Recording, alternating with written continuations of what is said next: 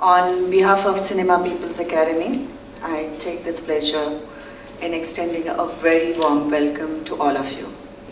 I would also like to extend a special welcome to all my CPA members who have taken time out to be with here today. Please try to identify those causes that lend themselves to the value of the CPA.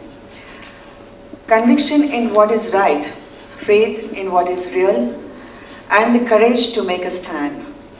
Today, Indian cinema commands an enviable position on the global map. The sheer number of awards and recognition conferred upon our films abroad only goes to further strengthen my belief in the value and in the quality of our cinema. But our cinema is under threat.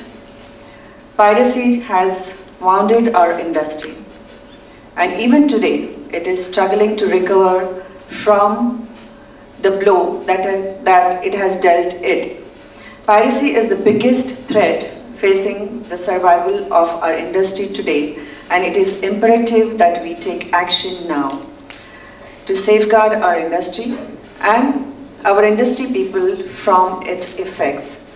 Although there have been several other scattered initiatives, I firmly believe that we have to build a concentrated and united approach to fight to the spot boil. Filmmakers sacrifice their dreams because of lower budgets.